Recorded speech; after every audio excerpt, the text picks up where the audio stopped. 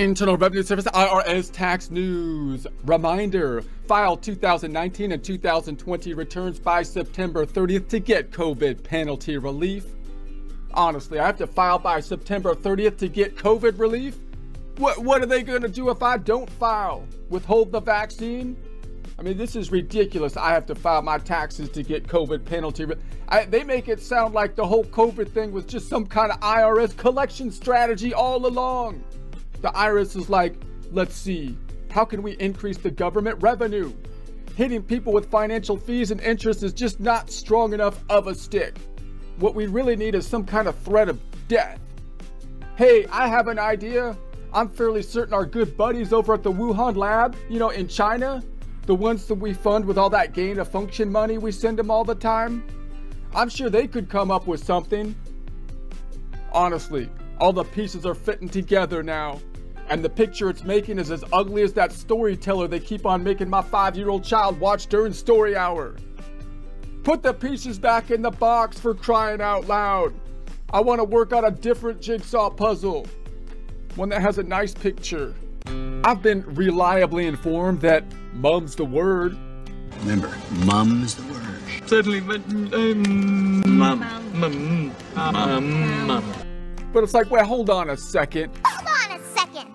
Eternal chaos comes with chocolate rain, you guys. Chocolate rain! How can mum be the word? It's like mums, buns, chocolate tongues. I mean, I'm not even sure mum is a word. Such things, tongues. Like, I don't think I've ever used mum in a sentence before. Did you hear I used existentialist in a sentence? I heard. I've always wanted to do that. It was very impressive. It's kind of like saying shakalaka is the word. Boom shakalaka. It's like, shakalaka's not a word. That's not a word. You have no idea what this means, do you? No. Then why did you print it? I like the kitty. It's more like a cool sounding nonsense thing. A robin redbreast in a cage puts all heaven in rage. Yeah, that's... IR 2022-163, September 22nd, 2022, Washington. The Internal Revenue Service today reminded struggling individuals and businesses affected by the COVID-19 pandemic that they may qualify for late filing penalty relief if they file their 2019 and 2020 returns by September 30th, 2022. Besides providing relief to both individuals and businesses impacted by the pandemic, this step is designed to allow the IRS to focus its resources on processing backlogged tax returns and taxpayer correspondence to help return to normal operations by the 2023 filing season.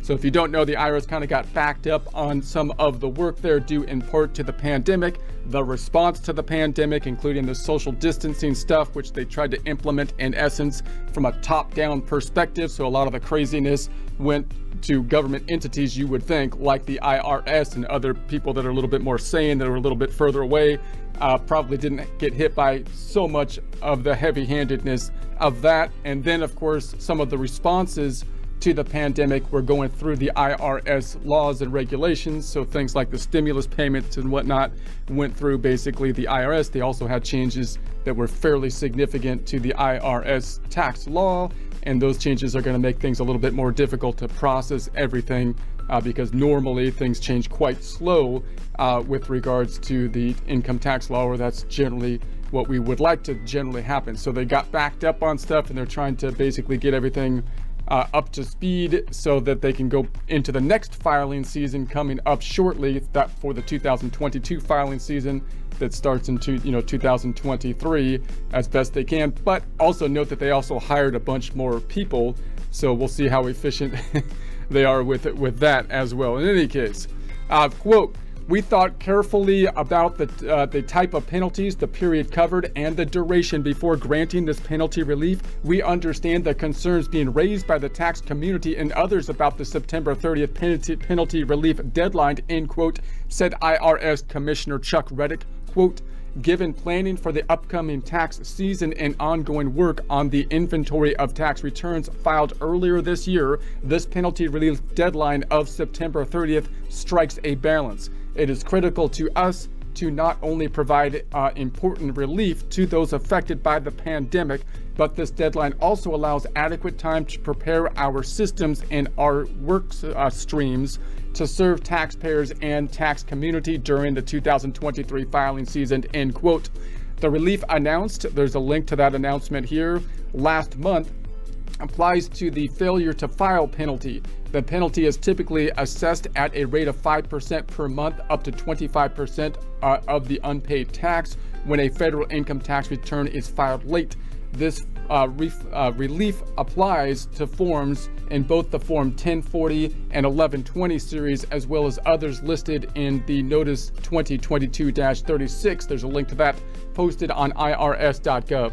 So we've talked about this in some of the past news releases that they're giving that relief for the penalties. It's kind of an interesting decision, so I could see why people would have kind of questions on it, because again, they gave the relief to people that could have filed on time but chose not to. It's not like the pandemic really stopped people from filing on time. The pandemic stopped people from basically being able to pay on time.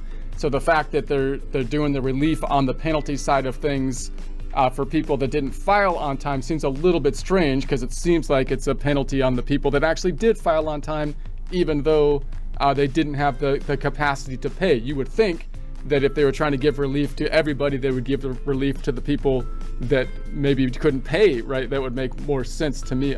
But in any case, I also think they might have done it to look more like a stimulus payment. So because they had to return the penalties, they from a political standpoint, maybe they couldn't get the stimulus payments through to be able to give out another stimulus payment. So they tried to do something that looks like they're giving out money in a similar fashion, even though it's not a stimulus payment. It was penalty relief. And I also, he's arguing here that this is going to save them time so that they can round up or get ready for the next filing season. I'm not exactly sure how that's the case either, because they're going to have to send out these payments to the people that already paid the penalty. You would think it would be more work, not less. Possibly you can save some time calculating penalties for people they haven't calculated the penalties for. But again, I'm little bit dubious about the rationale here, but whatever. For anyone who's gotten behind on their taxes during the pandemic, this is a great opportunity to get caught up. To qualify for relief, any eligible income tax return must be filed on or before September 30th, 2022. So meaning if you filed it late, then you're going to be subject to these late filing penalties typically, but they're going to try to waive those penalties if you still file by the September 30th. So those who filed during the first few months after the September 30th cutoff will still qualify for partial penalty relief.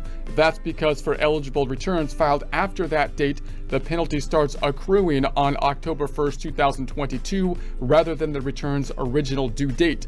Because the penalty accrues based on each month or part of a month that a return is late, filing sooner will limit any charges that apply. Unlike the failure to file penalty, the failure to pay penalty and interest will still apply to unpaid tax based on the return's original due date. So in other words, when you file the tax return, there's really two things that you can get hit with penalties from. One is the failure to file. You don't file the return on time, and so then they start hitting you with penalties and interest. The other is that you didn't pay. So the fact that you didn't file doesn't mean you still don't have the non-payment penalty. And again, to me, if someone was in financial difficulties, and a lot of people have been, of course, in the last couple of years, and they couldn't file the tax return, or they couldn't pay the taxes, like it's the first time and they couldn't pay the taxes because of all the craziness that's going on, you would think that they could still file and then they couldn't pay. They'd have to go on a payment plan or something like that.